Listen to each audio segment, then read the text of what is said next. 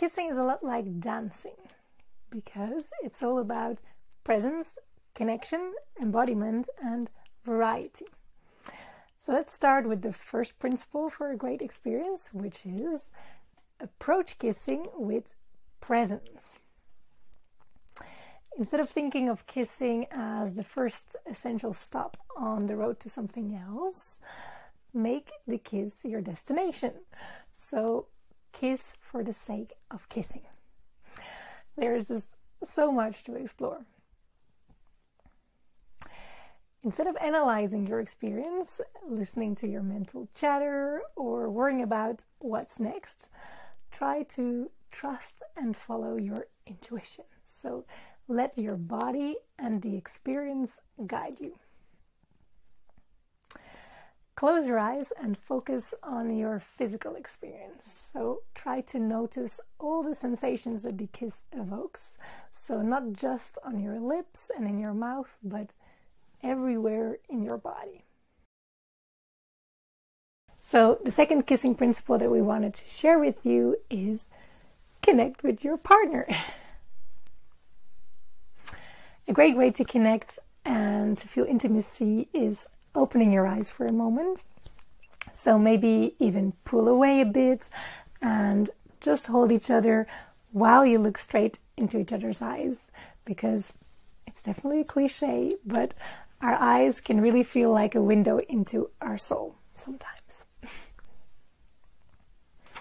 Now, while you try to tune into your sensations and follow your intuition, pay just as much attention to your partner's body and try to experience their body as if it's an extension of your own. Now, follow your partner's body if you like what they're doing, or you can take the lead to move the experience into a different direction, but if you do so, make sure to notice how they respond to anything that you do. Kissing principle 3 is make it a full body experience. So maybe hold their chin, stroke their cheeks, run your fingers through their hair, or pull their whole body close to yours, scratch their back, or my personal favorite, curl one of your legs around theirs. Move your entire body in sync with the rhythm of your kiss. So maybe rock your hips together, or grind your pelvises against each other, or snake your bodies in a wave-like motion. Your breathing influences your heart rate and blood flow, and thus also your mental and physical arousal. And one really pleasurable thing to do is visualizing that with your breath you can direct your pleasure to move throughout your whole body. Try it out. Follow your impulses to express your pleasure with your voice, because your sounds can turn both of you on, plus it can provide really valuable feedback to your partner, and it can boost their confidence. And then finally, the fourth kissing principle is keep it engaging with variety. Vary the rhythm of your movements and your breathing.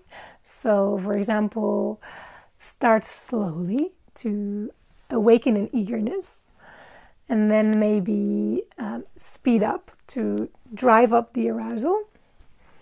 And you can pause to prolong or to deepen. You get the idea, right? Slightly swirl your tongue inside their mouth, lick their lips or the inside of their mouth, gently bite their lower lip, or move your tongues as if they're all glued together. So many possibilities. A strong kiss on the forehead, little kisses all around the collarbone, some bites in the neck, licking the earlobes. Just really take the time to cover all of these potential pleasure spots in the whole area. From deeply peaceful to wildly passionate, and from the seriously significant to silly and playful. Just be curious and set the scene for all of these different flavors of kisses.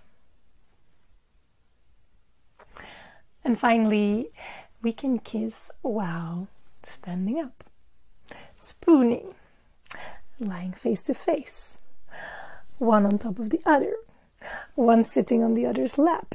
So why not make it a quest to discover all of your own and your partner's favorite kissing postures?